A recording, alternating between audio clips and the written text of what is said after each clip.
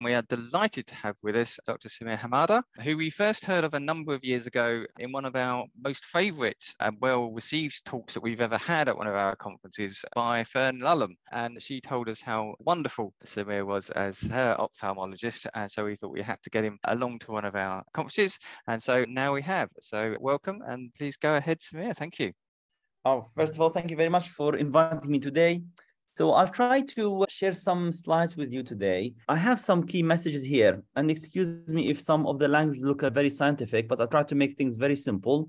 I think they're nice key facts to understand, and that will help understanding how we're going to identify stem cell at early stage, what early prevention we can do, and current therapies. So we're going to talk a little bit about cornea stem cells, stem cell deficiency, why early intervention, and what modalities of treatment we have. And I'm sure you're familiar with this FOMO and JOMO, the fear of missing out to joy missing out. We like to stay away from social media, Instagrams, people obsessed with their phones, with their computers, etc., want people to focus on real life. However, when it comes to something to do with eye surface disease, especially in children, I think we have to be careful here not to miss out on very essential diagnosis, because a lot of conditions labeled as a rare disease in children and adults indeed are actually common. It's just we're not looking for it enough. And this is a message not for you as patients or parents, this is for professionals really.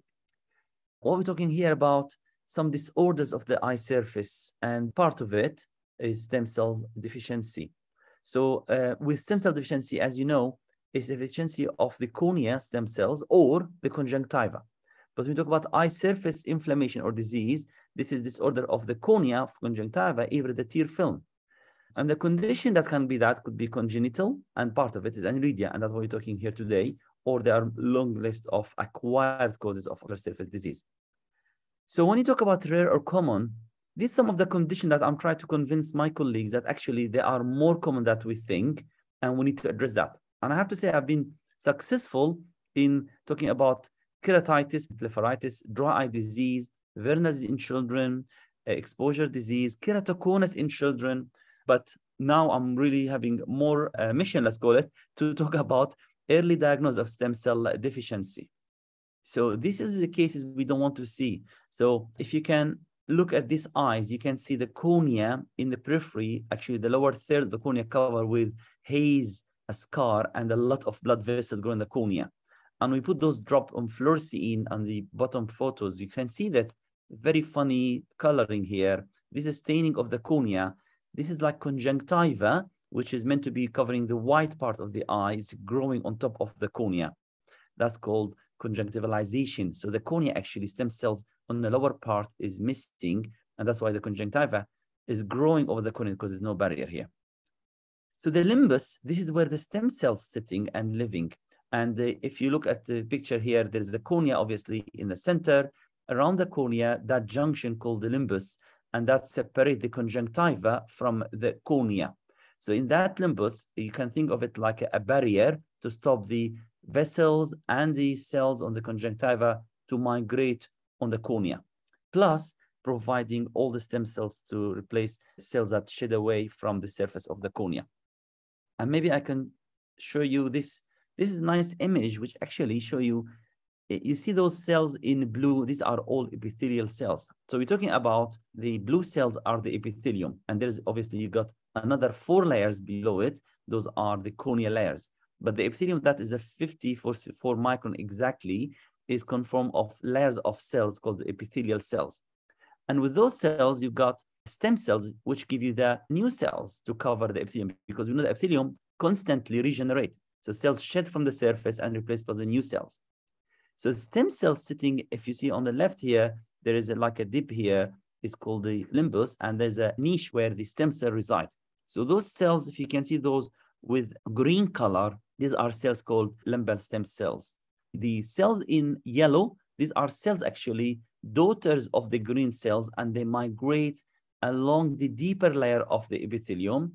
And when the other cells, the mature blue cells, this is epithelial cells, when they shed away, then those yellow cells will grow to the surface to replace it. So when you think of it, it's great. So we know now where this stem cell living in the limbus area, And if there are any issue with the limbus, they might be affected or damaged. And this just show you the life of the cells. So when we look at compared cells, don't need to worry much about the details here, but the limbal stem cells going to something called transient amplification cells. They are cells actually ready when you are healthy, and you look at the line, say status of health. So limbal stem cells actually, they're quiet, they don't do anything, they're resting. But you got the TIC, these are the cells that are always active. They try to replenish the cells that shed, which are on the right-hand side, those terminally differentiated cells. These are the cells of the epithelium. So when you have a wounding, so you have any trauma, any scratch on the surface, whatever, suddenly those stem cells are quiet, suddenly become active, and they can divide and multiply quickly. While the transient amplification cells is ready, able to divide, they don't necessarily multiply, but they divide, giving the 1 give 2, and the 2 become 4, and so on, and they quickly replenish more epithelial cells. While the cells that mature already, they don't divide. So here we're talking about the stem cells loss. When you hear stem cell deficiency and in Aniridia, a lot of people talk about the cells gone. Well, actually, that would not necessarily be true. Maybe the cells lost completely, but they may be distressed, maybe dysfunctional. Dysfunctional, sometimes you've got some disorders, make those cells not function the same way they should do. Basically, simple example, these cells don't divide anymore. That is dysfunction cell. Distressed, that means you have a situation where you have the function of the cells are not great, but actually it can recover. So if you lose cells, it cannot recover. If they are distressed, you can't treat it, you can't recover cells because the cells are still there, but simply they're not in the right environment to work well. And when you talk about limbal stem cell deficiency, people are still talking about you lost the cells. Basically, you end up with a surface of the eye that is very inflamed. The cornea lost its integrity, where it can maintain clarity, and the comfort is an issue number one. Then the vision starts to become reduced, and then the conjunctiva take over, cover the whole cornea, and you end up with what's called cornea panos. These are just a sheet of scar growing onto the cornea under the vision. And just to remind you, the epithelium on the surface speaks to the cornea, all the stroma beneath it all the time. So if there's stem cell deficiency, the epithelium is not healthy, the stroma is upset, and the stroma will develop scarring. So these are examples where actually the limbus area, you can see that the junction between the white and the black, the cornea, it's gone. There's no features here. It's all covered by vessels and the conjunctiva. When it comes to Aniridia, we know, and this is very important, that we recognize that something called aniridic keratopathy. This change I showed you on the cornea, this is part of the aniridic keratopathy. This is a damage of the surface of the eye, the cornea stem cells, happen in 90%, not 100%, 90% of patients with Aniridia. So what happened when you're a patient with Aniridia as a child, infant, they found they have a normal, healthy cornea. But early changes start to happen, and mainly in the peripheral cornea.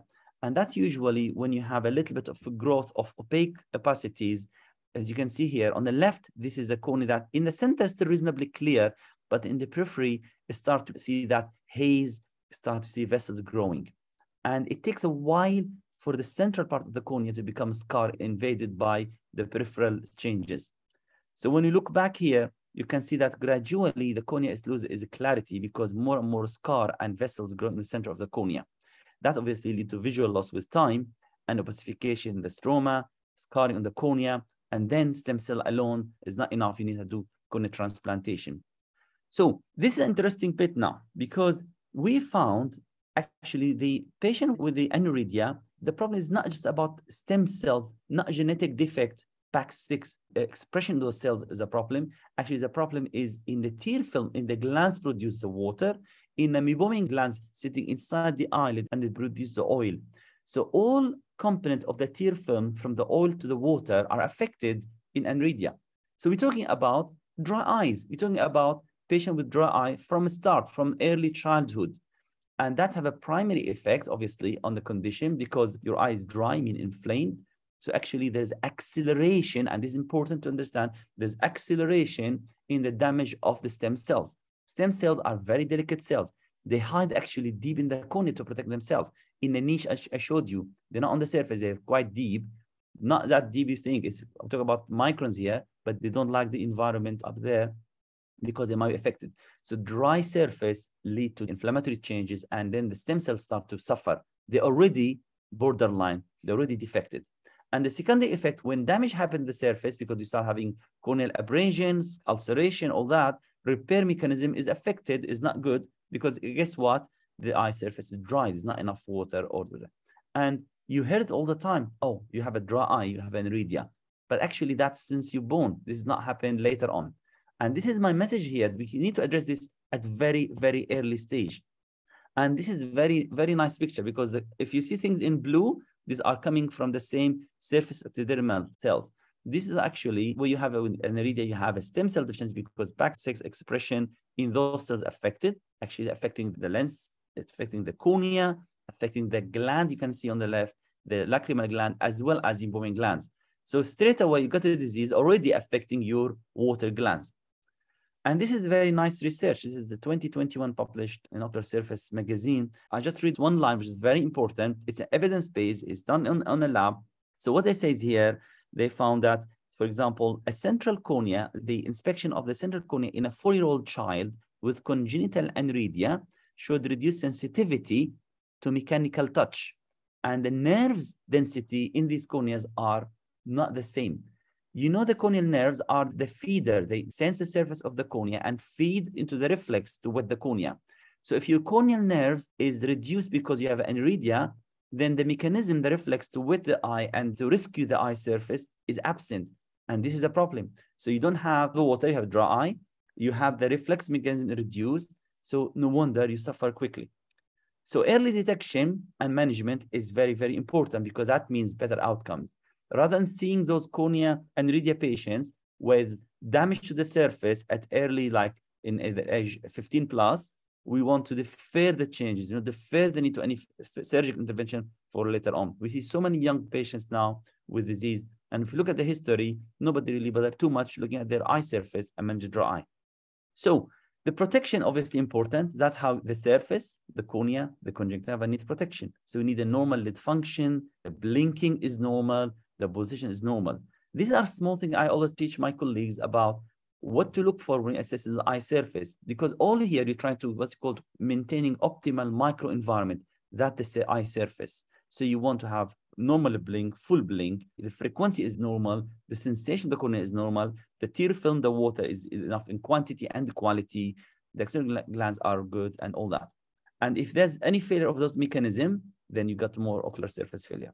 So we're not going to go through this, but there are a lot of signs which as doctors, we can see ophthalmologists or optometrists to say that actually the eye surface is compromised, need help. We don't see this picture here where the cornea already you have 360 degrees stem cell deficiency. So the intervention is very simple. I say we need to assess if the eye wet or dry and lid malposition. These are the key things we address. So early detection, obviously, as I said, essential. And this is in your hands as patient, as family, in our hands as a practitioner to identify this. So please, if you take a child, if you are a young person with aniridia, tell your practitioner, your ophthalmologist or optometrist, can you check if my eye is dry? Is my cornea sensation is all right? These are the very key important things. Because there's no time, let's just briefly go through surgical intervention, because there are small things usually done to protect the surface before doing anything else. From blocking the blood vessels, this is called fine needle diathermy, and injecting some anti-VEGF, which is to stop vessel formation, to regularizing the surface by doing a very small peeling of the scar of the cornea, to control inflammation by using amniotic membrane transplantation, steroid injection, etc. And finally, obviously, stem cell transplantation. And there's a loads of ways to do transplantation. So this is, for example, one of the old modalities where you take that limbus from a donor cornea and you put the whole piece, as you can see on top images, you stitch on the surface of the eye and the limbus where it should be because there's no cells. But that's moved now on. Said, actually, that tissue, we don't need all that. All you need is a piece of the tissue. As you can see here, the scientist in the lab, in our eye bank in East Green here, he's cutting that limbus. He cut it into tiny pieces, and they let those cells grow. That's called ex vivo. So this is a culture of the cells over 3 weeks. And by the end of that, you have a nice sheet of cells which actually grow on the right-hand side. You can see that is transplanted to the patient's surface of the eye. Since 2012, I've been doing this surgery called COMET. And what we do here, rather than taking cells from a donor, why don't take cells from your mouth? This is our epithelial cells. So we take a small biopsy from inside the lid, and we send to the eye bank. What they do, they grow these cells. They mature cells. with time in the eye bank, these cells become progenitor cells, meaning the cells that can divide and bring daughter cells. And maybe there's some genuinely true stem cells in that sheet, which we transplant later to the patient eye. So we're taking cells from the mouth and to reconstruct the eye surface. So as you can see the steps here, cells from the mouth, 3 weeks in the laboratory, back to the surface of the eye. And this is kind of the sheet of cells. It's just a sheet of cells. There's nothing else here. And this is like a white diagram just so the cells to be mounted on it, then we transplant to the patient's eye. And these cells just done a lot of work to show that actually this is the mouth become like an eye cells. And these are cells laid down on the surface of the eye. And you don't have to look at these images if you don't like seeing some surgery here, but this is simple. We take a very small biopsy from the lip and this is sent to the lab. 3 weeks later, this is have the sheet of cells ready. I prepare the surface of the eye. Look at that. This is what I'm holding. I'm laying down the cells on the surface of the cornea. Make sure that it's settling well. I have another sheet of cells. I put it around the limbal area. These all pure cells that are able to generate and give a new limbus, right? So these cells, I'm lying down here around the limbal area, and then finish, obviously, I put amniotic membrane to cover everything. And so this is like covered. And we used to stitch, now all that done with the glue. So there's no stitching at all. So we moved a lot here with that. And rather than transplanting the whole tissue, we're transplanting cells, and that's what we're looking for. The other procedure to finish with is called simple limbal epithelial transplantation, SLET, and it showed promising results as well. In this way, rather than we grow the cells in the lab, we grow it on the patient's surface of the eye. So we take a very small piece of tissue and the very small pieces of the limbus, we transplant on the surface of the eye. That's called in vivo, because actually I'm implanting the cells on the surface of the eye and make sure that they have the right microenvironment for these cells to grow and proliferate. And the white pieces you see, these are pieces of the limbus from a donor. You can take from the patient other eye, but Aniridia, both eyes affected usually. So you're gonna do it from a donor. So just a few examples. So I just finished with this slide to say limbal stem cell deficiency management, it's successful, but you need to look at various factors. And successful, especially if you have an early management and early detection of ocular surface compromise.